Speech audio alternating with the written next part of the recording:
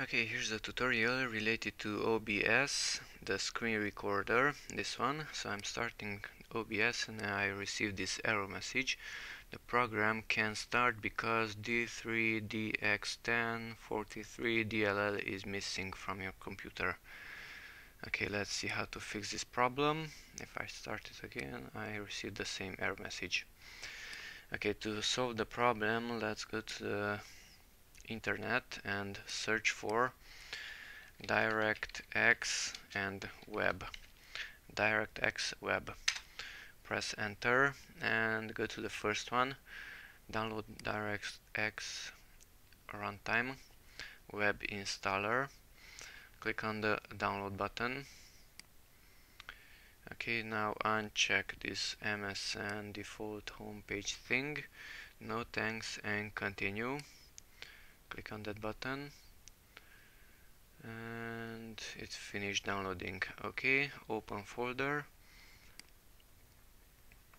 Meantime, let's minimize this window, and here's a downloaded file, DirectX web setup. Let's double click on it to install it. I accept the agreement. Click next. Bing bar, don't install any toolbars. Click next. Now wait until DirectX is updated on your system. It has to download 98 megabytes. Click next to continue. Now it's downloading the components and then it will install them.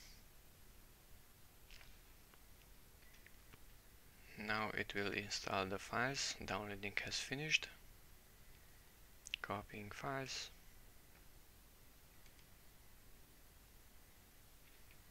Finalizing, and it's done. Okay, let's click the finish button. We can delete this file. We don't need it anymore. Close this window and let's start OBS once again. And voila, the problem is gone and the program is working. Okay, that's it. Thanks for watching and bye bye.